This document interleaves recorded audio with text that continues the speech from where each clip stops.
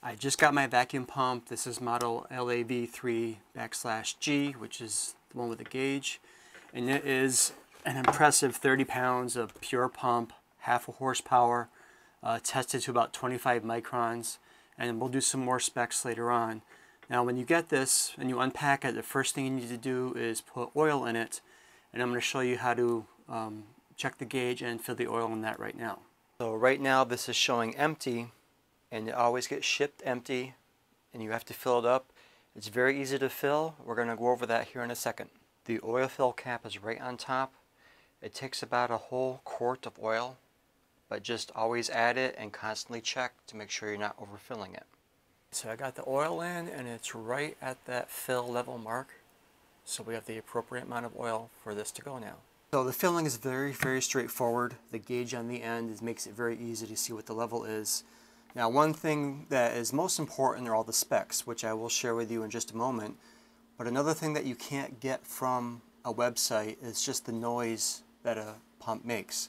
This is 70 decibels, and what I'm going to do is I have a microphone right here, so it's closer to my voice.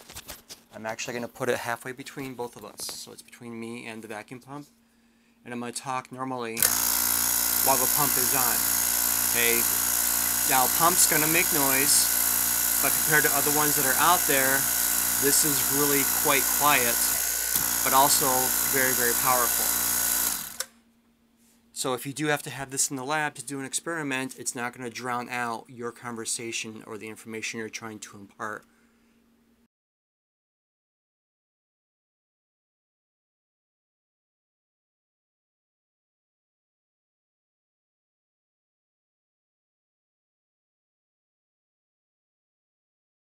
Some general troubleshooting tips. Okay, always make sure there's enough oil in there. If you feel the oil is contaminated for whatever reason, change it, put fresh oil in. It's very easy to do. The oil is not that expensive.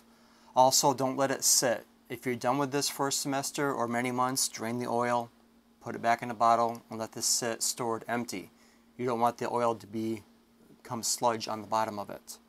Also, for whatever reason, if you need maintenance or if you need a different powered pump, please contact your distributor and they'd be happy to point out a different pump or help you with maintenance and cleaning of your existing pump.